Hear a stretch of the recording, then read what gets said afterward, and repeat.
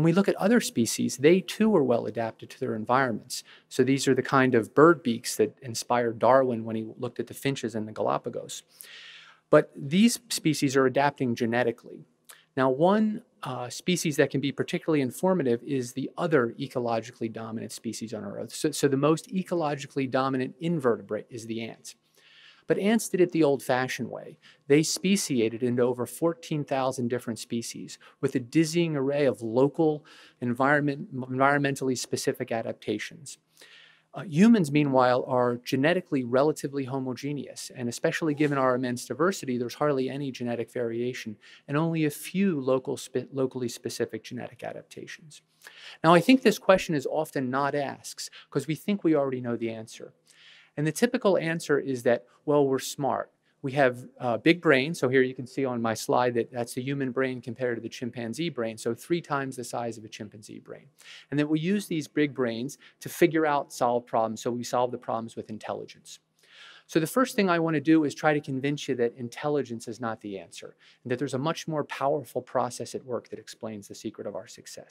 So the case that I'm making is that it's not about our intelligence that explains our species' ecological dominance, but it's in fact about our cultural abilities, about the fact that we're really good at copying from others. That thing we don't let kids do when they're in school, copy off their neighbor, turns out to be the secret of our success. And essential to making that work is our sociality. So we need to be interconnected with others so information flows among minds. And that's what really generates powerful innovation and adaptive cumulative cultural evolution. This is a concept I call the collective brain. And when you begin to build mathematical models of humans using the actual learning tools that we use, you find out that a robust result from this work is that larger and more interconnected populations ought to generate fancier tools, better technology, and more adaptive repertoires.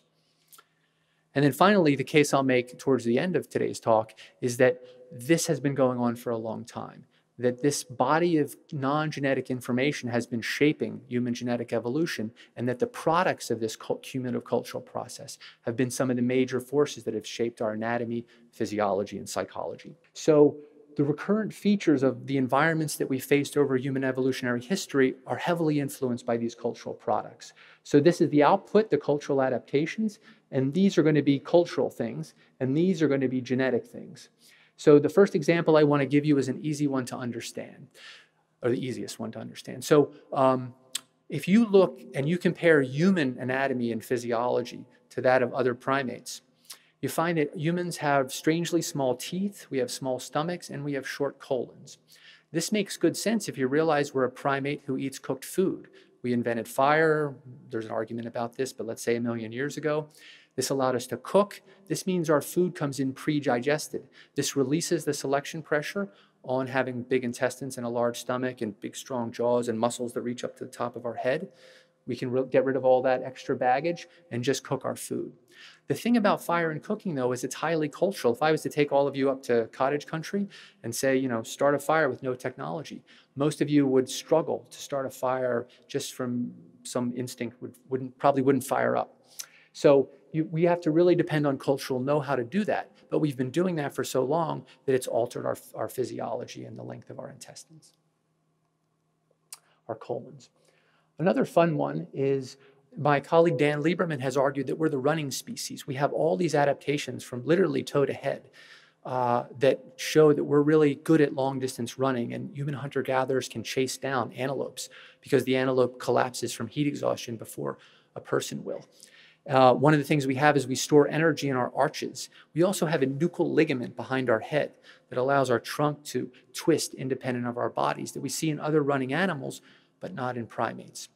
Another cool feature is we have acrine sweat glands all over our body, and these pump out water that is over our body that cools us as we run, so it gives us evaporative cooling that we don't see nearly to this degree in other species. The interesting thing about that is if you look at that system as an engineer, you're like, elegant, beautiful, but there's a big flaw. There's no water tank. There's nothing to fuel the big sweating system that's supposed to do all the cooling. But if you look at how persistent hunters in small-scale hunting and gathering societies do this, they use cultural technology. They use ostrich eggs or skins, or they have knowledge about where roots are that contain water, or trees that contain water, or they know to look in other certain places to find water. So this is a gene culture coevolutionary package that explains a whole bunch of features of our anatomy, but only makes sense if you have cultural products that are hard to figure out to start with. Now, I'll just mention two others of these. So when you study little kids, you find they immediately start making a distinction between artifacts and other kinds of things, both living and also non-living, non-artifacts. This is a distinction we don't see in other primates, so it looks like we're primed to assume there are artifacts and tools in the world. You wouldn't get that unless you'd had artifacts and tools from which your cognition has to respond genetically. And then finally, my last one, and this is what the center section of the book is about, is this notion of self-domestication. So once you have cultural transmission, you can transmit not only behaviors, but the standards by which you judge others. And that means you can have social norms where if you violate the group agreement, the group rules, you get punished, you get a bad reputation, you can't find mates, you can't find marriage partners. And that then begins to shape the species. So it's self-domestication. We become more docile, more social, more rule-following in a way we don't see other species. We actually have many of the features of a domesticated animal, although most domesticatable animal brains shrink and ours expanded. So there is that one difference. Why does it matter what human nature is or what kind of animal are we or what the secret of our success is? And I think this is an important question that has big implications for how we do institutional design and policy design, because it's often unrecognized, but other disciplines have at their core assumptions about human nature.